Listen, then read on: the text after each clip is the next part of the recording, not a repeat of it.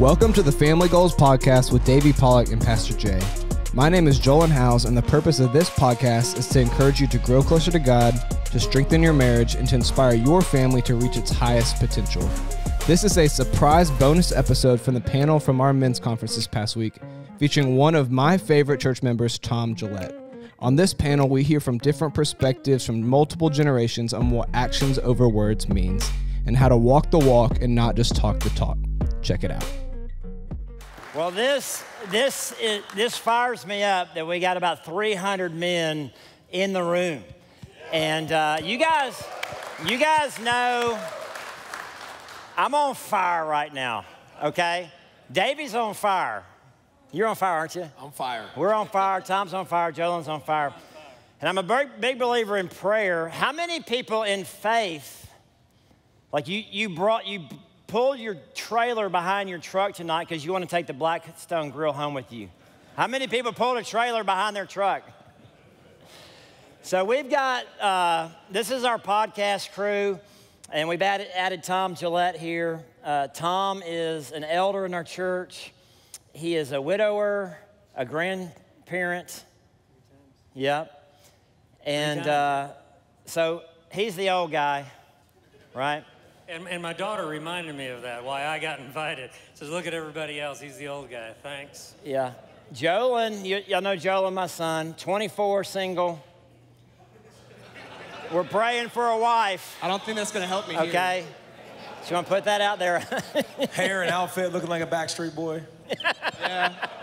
Young buck. He's the young buck. This is our middle-aged man. So. Got it covered. Yeah, well, I thought you could have covered the old man, too. Yeah, I knew you would say that. I knew you were going to say that. So I guess we could celebrate Georgia winning the national championship. So, yeah. Any thoughts on that before we get into this, like Georgia win the national championship? We own Alabama. Yeah. I mean, if you're not watching football, basketball, like, we're going to live in the moment, here in the now, and it's great to be a Georgia Bulldog. It's pretty great. Atlanta Braves. Did somebody say Roll Tide? Oh, my gosh. Oh, no. Hey, the only time we say that is when we flush the toilet. Roll Turd. Hey, so I got a picture sent to me a while ago that I had to share with you guys. You guys have heard me talk about Steve, the neighbor, my next door neighbor. Well, check out this picture he just sent me. Yeah. Some things you can't unsee. So I'm going to owe him about $1,000 for showing that. All right, let's. I say we dive on in. We don't have too much time, huh? Get it. Let's get after it. So the title of the series, or the title of this conference, is Action Over Words. So what does that mean to you guys? Too often as men, I think we have a tendency to talk a good talk and then not follow it up with the good walk. So this is really about encouraging and inspiring you and inspiring us up here to be brave, to get outside our comfort zone sometimes and be full of action, not just words. Don't just talk about the importance of our faith, but show it to other people in our deeds. Yeah, I think it's just living out what we preach and just actually walking the walk, picking up our cross daily. Yeah, I think we all have a tendency, like you said, to talk it. I know I do in my life. I want to tell other people daily, like, and help other people daily, like, hey, do this, read this, do this, and then have a tendency not to do it myself. So I think, I'm struggling with stuff like that. I'll share things with people all the time, and I'm like, you know what? How about you live it first? How about you live it, like reading books and sharing books? Like, I'm the first guy that I'll share books with my friends, and I'll read 2 chapters, and I'm like, this is awesome. Sharing with all my buddies, and I never finished the book. So I'm reading a book right now, and I'm like, you know what? I'm not texting a single buddy until I finish this stupid book. So I have to actually be about it and finish it. So I think it's easy to talk about. It's easy to talk about. A lot of times, finishing it, doing it, living it all the time is something that's a challenge for all of us. And how do we do that? A lot of times it's people in our lives that when they actually do hold you a little bit accountable, you listen and you don't get defensive, and you can learn from your friends and your buddies in that area too. Yeah, one of the things that we talk about a lot on the podcast, because it's a lot about parenting, is more is caught than taught. And I think to me, with the actions over words, we could tell our kids things all the time, but they're gonna. What does that mean to you? More is caught than taught. I think we can teach our kids everything we want to say, and we can tell them to do X, we can tell them to do Y, we can tell them to do Z, but they're emulating us regardless. So if you tell them about it until they're blue in their face and you don't live it, it's not going to impact them. It's not going to make a difference. They're going to emulate the things that you do the best or the things that you do the worst, unfortunately, because I hear my son sometimes make a smart aleck comment to my daughter, and I'm like, yep, know where that one came from. It came straight from me. So yeah, they're always listening, and I think you see as they get older, mine are in middle school now. Now you're like, oh gosh, like every single thing you say, but it's a great thing too. I mean, if you're living the right way and you're teaching them the right things, that doesn't mean we're supposed to be perfect, by the way. Like, I also think there's a lot of value in telling your kids that you're struggling. Like, I'm struggling with X. I'm struggling with Y. I was texting with one of my best friends today, and he's trying to lose weight. I'm like, tell your kids how hard this is for you. Like, tell them how big of a struggle it is for you, and you got to put in a lot of time and a lot of work, and you got to think about it, and have them be your accountability partners. Tell them to help you out and be your accountability partner, and bring them, in on it. I think there's also, a ton of value in that as well. Mm-hmm. Tom, one of the things I talk to the elders a lot about is the whole idea of living a life above reproach. And in discipleship, we talk about having a life worth emulating, like living a life that you would want somebody else to emulate. What are your thoughts on that? I love the word emulate. As Jonathan said, so I'll say it, I lost my wife about 1.5 years ago. And you think about the great memories that you have. When we leave this earth to go to paradise with our Lord, we hope we leave some great memories. But what's more important, I think, is that we leave and people want to emulate our actions. Not just talk about who we were and what we did, but they want to become us. So many times my wife, when we're stuck with a hard decision, I'll ask myself, what would Pam do? This is a tough decision. What would she do? Recently, a friend of mine called me, and he was on top of the world. His son, his adult son, called him. He says, I'm having a difficult time. I've got an ethical decision that I need to make, and I don't know what to do. So my friend said his son called him. He says, you're the most ethical man that I've ever seen, and I want to know what to do. And he felt so good. He felt so warm. Just think about your children saying that you're the most ethical man that they know. That's the life that I think each one of us want to live. That's what we want to emulate. That's powerful. Joe, any thoughts? Yeah, I remember when I was like 3 or 4, you got LASIK eye surgery. And he got LASIK eye surgery. He had to wear goggles, like when he played sports, whatever he did. So like I went to the closet and I found like my swimming goggles, and I wore them everywhere, all the time, every day, like wore them to church, everything. Because I wanted to be just like him. And kind of like David was saying, it's like whether you think they're listening or not, whether you think they're watching or not, like they're always watching. So, I want to talk about this with guys. Of course, I love seeing all these guys. I love seeing you guys talking around the tables together, the friendships that you have, and hopefully you're making new friends. And I want to ask you first, Davey, why is it important to choose your friends wisely? Why is it important to surround yourself around the right group of people? Man, it's one of the most important things you'll do in your life. And I can tell you, I've been married for almost 17 years. My wife is my high school sweetheart, the only girlfriend I've ever had, the best person I've ever known, and best person I've ever spent time with here. And I was about that close about 8 years ago to losing my wife, to losing my family, because we had chosen to hang out with the wrong people. We had chosen to do life with people that played sports, that social activities was the most important part. It wasn't church. It wasn't us. Like, it was literally about the day and having fun and enjoying every moment. And, you know, literally it was a huge strain on us. And it was the parenting aspect of it. Like, man, who you allow your kids to be surrounded by. Like, they're influencing them every step of the way. And we had to make a big, huge decision. And it was a hard decision to shift gears and to find people in our lives that root for our marriage, that root for, you know, for us to succeed. Listen, if you're around people, like, this shouldn't be a news flash, but if you're around people that don't really care about their own lives, do you really think they care about yours? They don't care about their marriage? Do you think they care about yours? If their marriage isn't important, I promise you, your marriage isn't important.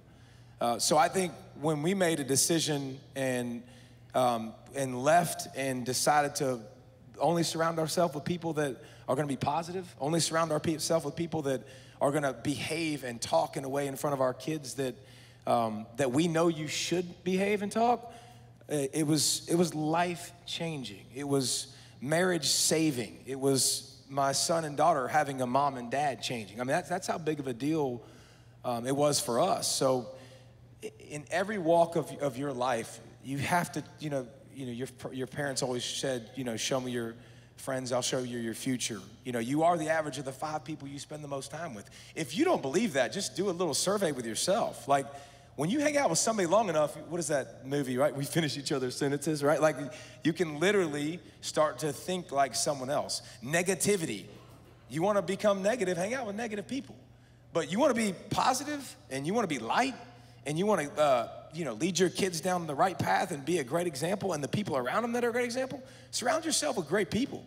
Surround yourself with people that are chasing God. Like, dude, it changed our whole world. It changed our kids' world. But you guys have that opportunity and that choice every day. And it's not always easy to drift away from certain people, but I remember talking to you about through this time with us, and he talked about it, and this made a lot of sense to me. He talked about when you go in the ocean and you swim and you're just hanging out. Next thing you know, the girls are by the umbrella, right? Like, the guys are out there in the water. Next thing you know, what happens? You're 100 yards down, right? It's a slow drift. And that's what happened to us. And I would encourage all y'all, man.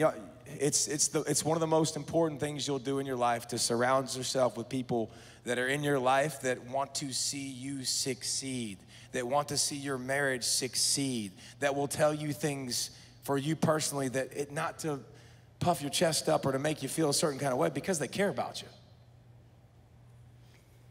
Let's give David a hand for that. I appreciate you sharing. That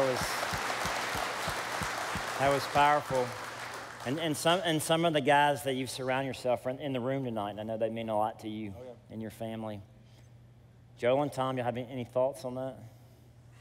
I agree with everything David said. It was really great words. I've always called it the room. I know myself, I'm not strong enough to go into a bad room. I'm not strong enough of charisma and character to change the room. Ultimately, what's going to happen is the room is going to change me. And if I can't change the room, I have to make a decision to change rooms. I need to be around those positive people. What do the kids call it today? The influencers? Well, people influence our lives, and I need to be around people that will influence me in a positive way, to make me want to encourage them to be a better man, a better woman, a better person, a better whatever it is. I can decide, and you can decide what room you go in, what room you stay in. And if you're in the wrong room with the wrong people, it is your choice to leave the room, to go somewhere else. Don't let them change you, and I think that's consistent with what David was saying. Yeah. I think for me, it just comes down to friends with the same convictions, the same beliefs. Because if I'm with a group of friends that say they don't go to church, they're not Christians, they might have different convictions on drinking or stuff like that. So if I get invited to a party or to their house, it's like, oh, I know what they're going to be doing. So if I go to this place, I'm going to be put in these types of situations. But when you talk about foxhole friends that have the same convictions, it's like they're going to be people keeping me accountable for what I struggle with, and they're going to sharpen me. Iron sharpens iron. And those foxhole friends, those are the friends I can go to with anything. That is so important. And those friends should respect every decision. Like a real friend's going to respect your decisions. Real friends, no matter, and listen, most of us in this room are past high school age where we deal with some of the bull crap, that you deal with in high school. But friends are always going to respect your, if you stand for something like that, man, your friends are going to rally around you most of the time. They'll be like, nah, you take pride in this. Like if they know something's important to you, they're going to take pride in you being that guy. Like, no, he doesn't drink. Like I would never forget my friends in college, man. Like when I first got there, literally it was always, hey, you want a beer? You want a beer when you go downtown? You want a beer? And I always told them no because I don't drink. And then literally come my sophomore year, my junior year, bro, my friends were like, no, go away, he don't drink. Like in the beginning, it was like, oh, wait a minute, come on, enjoy yourself. They're like, no, he's different. Like that's important to you, that's important to me, right? Like it's gotta be important for, and listen, you gotta be that friend too, right? Like you gotta be that friend that's willing to hold people accountable and say things that ain't popular, that ain't good at the time. And sometimes your friends are gonna get pissed, but you know how that works. They'll get mad for a minute and then they go look themselves in the mirror and they'll be like, he wasn't lying. He was shooting me straight, and no thank you for it.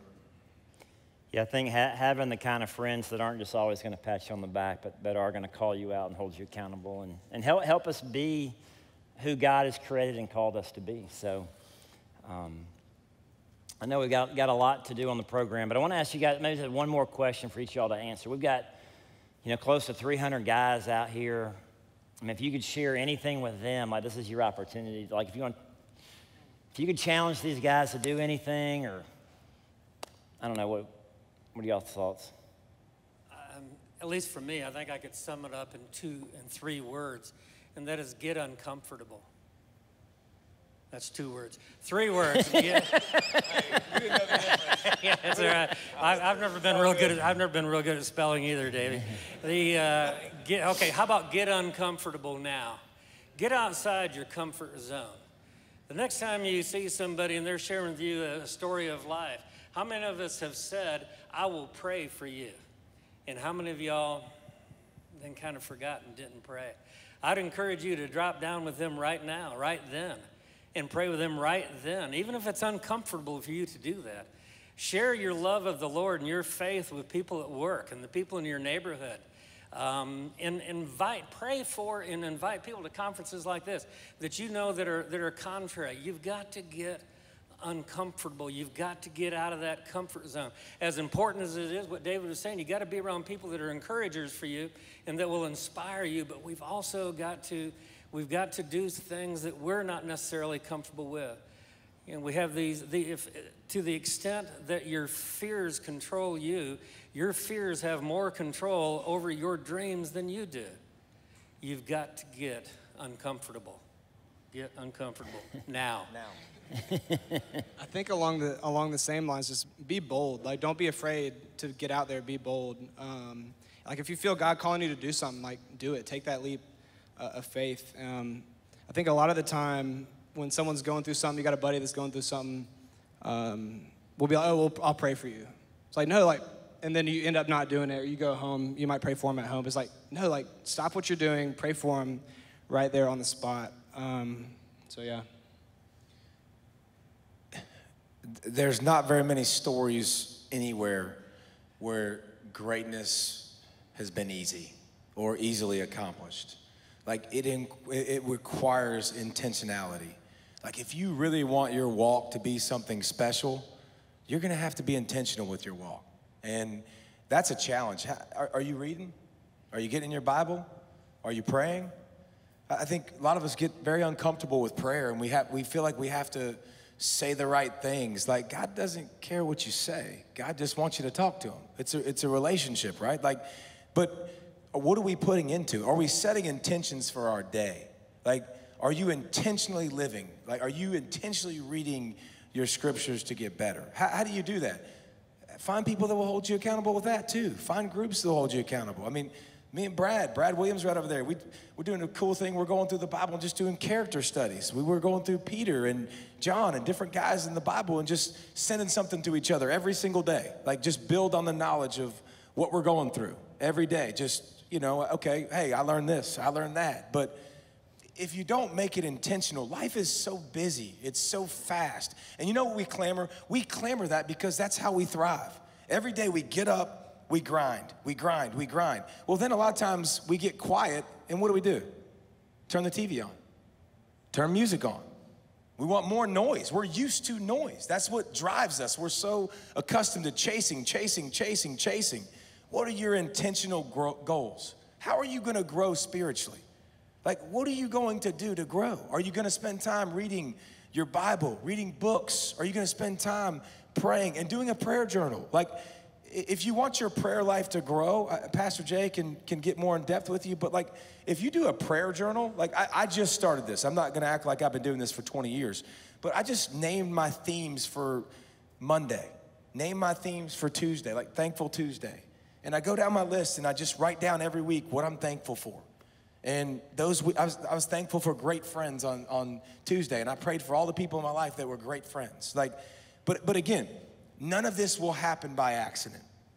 All of this will happen if you're going to be intentional and if you want to grow. And it's not about being perfect every single day with it. But if you set intentions and you start working towards it, you'll crave it more and more. You'll want it more and more. Your prayers will become something where it's like, this is not difficult anymore. I'm not struggling for words. It doesn't feel awkward like I'm talking to nobody. Like, you'll get more comfortable with being uncomfortable now. I mean, so I think set intentions, be intentional with your life. Nothing is going to be easy, but when you write down those goals and you go chase them, they're tangible. They can be measured, and take somebody along with you. Yeah, one of the things that I've been praying for many years, and some of the elders can share that with y'all, but is for 100 men. And I've said this for years. If we had 100 men at Graystone Church who were on fire for God, like, we could change the world. Like, give me 100 men who are serious about their walk with God. They're spending time with God every day. They're willing to go share their faith. They're willing to disciple other people. Give me 100 men, and we will change the world for Christ. Well, I'm sitting here looking at 250, 300 men. Imagine 250, 300 men on fire for God. Walking with God, loving your wives, modeling for your kids. It excites me. I'm glad you're here. We're going to move into a time of worship, and then a good friend of mine is going to bring a strong word for us. So let's stand up together. Let me pray for you, and we'll move into some worship. God, I thank you for each person that's in this room. I know that everybody is here for a reason and a purpose. And I pray, God, that you would speak to each one of us. Whatever that word is from you, whatever it is that you're calling us to do, whatever it is you're leading us to do, I pray that we wouldn't walk out of the church tonight without a clear word from you. God, I do pray that we would be obedient, that we would be faithful, that you would light a fire on all of these men that burn so bright it leads to our wives, to our kids, to our families, to our neighborhoods, to our communities. God, we're praying for revival. We're praying for a great move of God. I pray that we would be the spiritual leaders that you have called us to be. And we pray it all in Jesus' name. Amen.